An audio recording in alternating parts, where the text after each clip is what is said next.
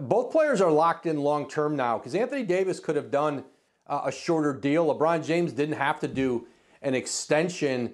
He's LeBron James. This is Anthony Davis. They could go on year-to-year deals, essentially, if they wanted to. But I think for both players, getting the security of the longer-term deal, locking in the years and the money. And now for the Lakers, they'll continue to try to build around those two, bring in pieces. You know, they're not going to have the flexibility to bring in, at least through free agency, a high-level star. But they've improved themselves in this offseason. There's no question about that. Dennis Schroeder, Marc Gasol. But for Anthony Davis now, 5-year deal, I'm told there'll be an early termination option on it after the 4th year. So he'll be under contract 1 more year than LeBron James.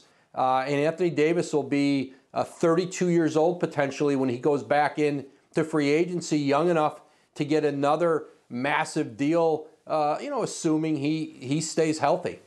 Why LeBron in the extension now? Why not wait for LeBron? Yeah, it was an option to keep doing it the way he had done it, which was on shorter-term deals. As he re-signed in Cleveland, you saw that. He did shorter deals. But I think it was locking in that $80 million plus. When you get into your mid-30s and advancing, it's hard to imagine there's an injury or a scenario that the Lakers wouldn't continue to pay LeBron James. But he gets that security now. He's locked in. Certainly, I think it speaks to a player who is focused on his future in LA, that there's nowhere to go from the Lakers. And so he's got AD locked in.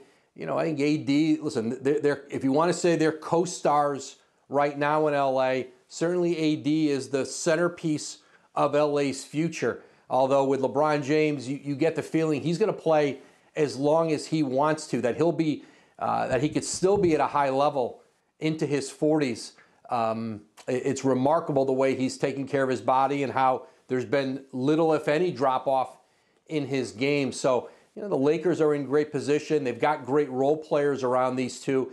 And I think you've seen in history, I think with the Lakers, especially when they're bringing in like the veteran minimum players, they get guys who want to win championships, who might take less money or take those 1-year deals to come in and be complementary players on a team. Do it in LA, do it at Staples Center, and do it with 2 players in James and Anthony Davis who've shown that they coexist for all the problems elsewhere in the league, and you see it everywhere. Star players who cannot figure out how to play together.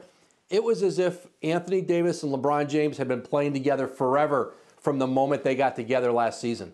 Well, let's talk about star players that didn't feel if they can play together. I mean, the John Wall, Bradley Beal situation in D.C., and then you obviously have the Russell Westbrook and James Harden situation in Houston. Massive trade.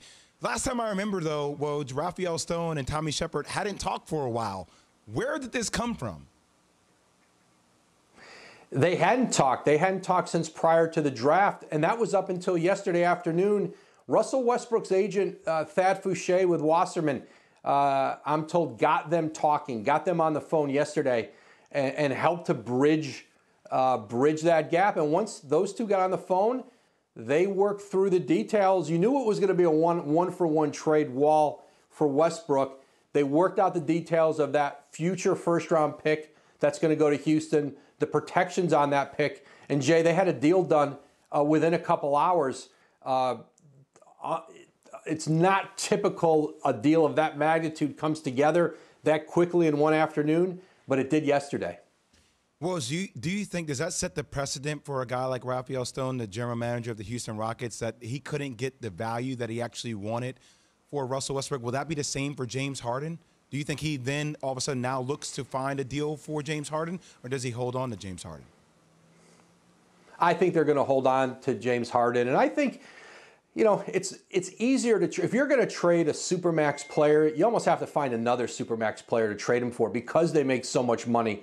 And they were able to partner up and do that. And they did get a first-round pick moving forward for him, for Westbrook certainly. And, there's a gamble for both sides. And I think for both Washington and Houston, they want to keep Bradley Beal in Washington. They want to keep James Harden in Houston. They want to continue to build around those players, but they need these point guards to come in and fit in. They need Wall to regain his all-star form.